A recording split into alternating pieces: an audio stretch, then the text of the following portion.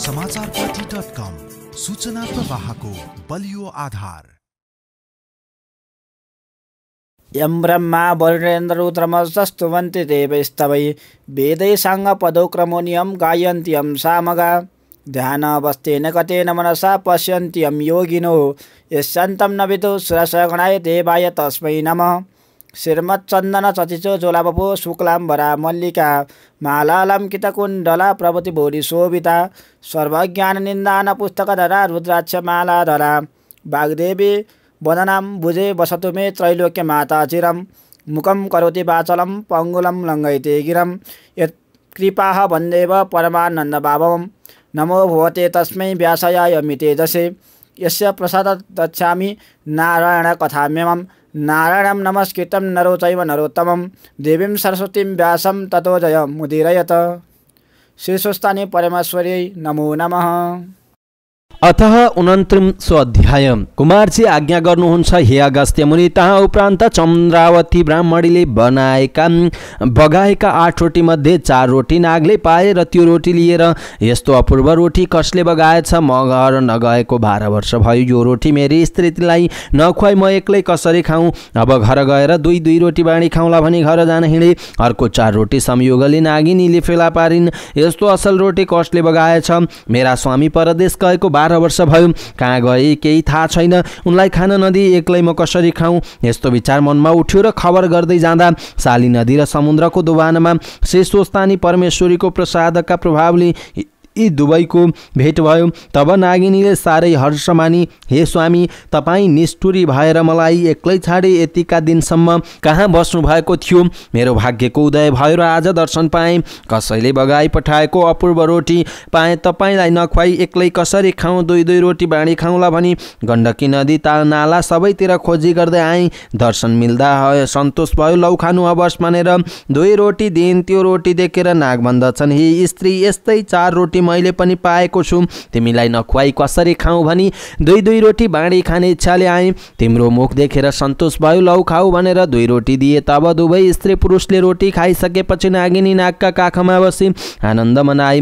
तब नाग भन्दछन्, हे प्रिय, 12 वर्षसम्म बिछोड भएका हामी यसै रोटीका प्रभावले हाम्रो आज भेट भयो। जसले यो रोटी बगाई पठायो त्यसको भोलि नै इच्छा सिद्धि होस्, लक्ष्मी प्राप्त हुन्, शत्रु नाश हुन् भन्ने अनेकौं आशिष दिए। पतिको आशिष सुनेर नागिनी भन्दछन्, हे स्वामी, त्यसैलाई म पनि आशिष दिन्छु। नवग्रहले पीडा नदिउन्, त्यसदेखि प्रसन्न रहन्, भूत प्रेतहरूले पनि पीडा गर्न नसकुन्, राज्य लक्ष्मी त्यसका वश रहन्। फेरि हामी झैँ पति पत्नी छुट्टिएका भए चाँडै नै भेट होस् भनिन्। यसरी चन्द्रावती ब्राह्मणीलाई आशिष दिएर नाग नागिनी आफ्ना घर गए। तहाँ उपरान्त लावण्य देशका नर नामरी शाली नदीमा स्नान गर्न जाँदा एक्लै बसेकी चन्द्रावती ब्राह्मणीलाई देखि, तिमी देवकन्या, विद्याधर कन्या, नाग कन्या अथवा स्वर्गकी अप्सराको हौ, यसरी यहाँ किन बसेकी भनेर सुध्याए। लोकहरूको कुरा सुनेर, हे जनता हो, म देवकन्या, नाग कन्या, अप्सराहरूमा कोही होइन।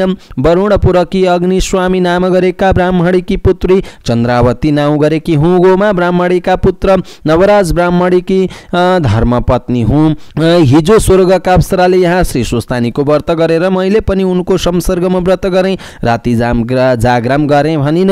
लावण्य देशका लोकले आश्चर्य मानि यो कुरा हो वा होइन भन्ने निर्णय गर्न नवराज राजा छेउ पुर्याउने सल्लाह गरे। नवराज महाराजका सामान्य पुगे। हे महाराज भनेर चन्द्रावतीले भनेका सबै कुरा बिन्ती चढाए। साली नदीको तीरमा एक्लै बसेकी छन्, यो कुरा के कसो हो विचार होस्। यस्तो आफ्ना प्रजाले भनेको सुनेर नवराजले चन्द्रावतीलाई सम्झिए। हे लोक हो, तिमीहरूले भलो कुरा सुन भन्यौ। चन्द्रावती ब्राह्मणी मेरी स्त्री हो, राज्यको मदले बिर्सी राखेको थिएँ। अब तिमीहरू गएर डाकेर ल्याऊ भनेर नरवाहन, पाल्की, नाना वस्त्र अलङ्कार दिएर पठाए। मन्त्रीलाई डाकेर, हे मन्त्री, मेरी धर्मपत्नी चन्द्रावती साली नदीको तीरमा बसेकी छन् रे। सिन्दुर यात्रा गरेर आफू समेत भई दरबारमा ल्याउने काम गर भन्ने आज्ञा दिए। म पनि लिन आउनेछु भने। फेरि मेरो सवारीका निमित्त पनि तयारी गर्न लगाऊ भने। मन्त्रीले राजा आज्ञा सुनेर हवस पनि लोकहरू लिएर आफै साली नदीका तीरमा गए। मन्त्रीले गएर चन्द्रावतीलाई दण्डवत गरेर हे महारानी नवराजले हजुरलाई लिन पठाएको यो पालकी वस्त्र अलङ्कार ल्याएको छु, यो पहिरी चाँडै सवारी हवस् भने मन्त्रीका यस्ता कुरा सुनेपछि स्वामीलाई सम्झिएर हे स्वस्थानी परमेश्वरी मेरा पतिसित चाँडै भेट हवस् भनेर हिजो व्रत पूजा गरेथे। आज प्रत्यक्ष दर्शन पाउने भए। हे करुणामयी भक्तवत्सल तपाईँलाई कोटी कोटी नमस्कार छ। पापिनी नाम भई दुःखको समुद्रमा बसिरहेकीलाई पार गर्नुभयो। हे त्रैलोक्यकी मालिक हजुरलाई कोटी कोटी नमस्कार छ। तपाईँका कृपाले म पनि अब रानी हुन लागे भनेर हर्षले गदगद हुँदै वस्त्र अलङ्कार पहिरी पालकीमा चढी लोक समेत भएर लावण्य देश जान हिँडिन्। सहर बाहिर पुगेपछि लावण्य देशका स्त्रीहरूले पाकेको भात छाडी छोराछोरी रुवाई खाँदै जुटे हात मुखले हेर्न निस्कँदा कसको हात गोडामा चोट लाग्यो। कति पनि लडे पनि हत्तपत्त उठेर हेरे। नवराज राजाले सिन्दुर यात्रा गरी चन्द्रावतीलाई आफ्ना दरबारका अन्तपुरमा लगे। जय जय श्री स्कन्द पुराणे केदार खण्डी माघमा आत्मे कुमार अगस्त सम्वादे श्री स्वस्थानी परमेश्वरीय व्रत कथायां चन्द्रावती राजगृह प्रवेशो नाम 29 अध्याय। श्री स्वस्थानी माताको जय। हरि हरि।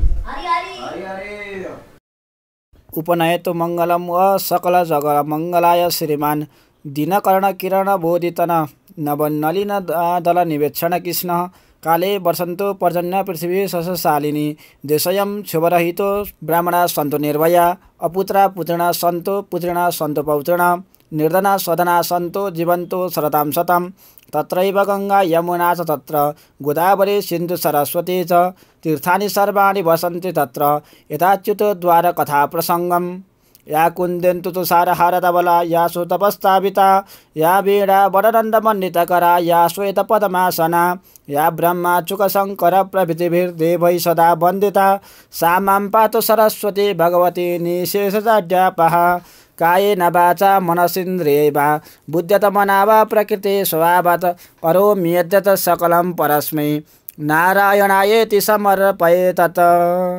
श्री स्वस्थानी व्रतकथायां सम्पूर्णम्।